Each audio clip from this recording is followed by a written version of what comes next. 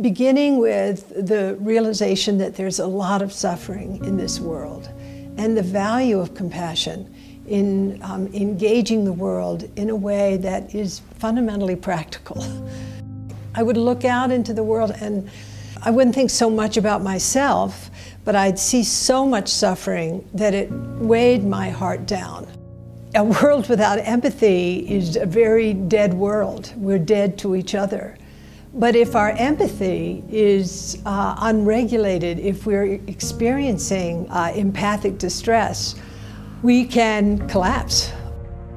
The next thing that arose for me, and that I think has been helpful for quite a few people, is turning attention toward one's own, quote, subjectivity, to one's own mind. And the mind stream becomes less divided. We begin to see the self as not this small little kind of singularity that we're operating out of, and to begin to actually engage in mind training in such a way that one begins to settle down.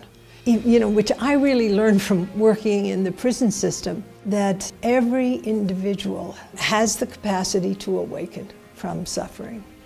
And inside there, no matter how narcissistic, there is goodness inside this person. And that's what you go for, not excluding the truth of their delusion.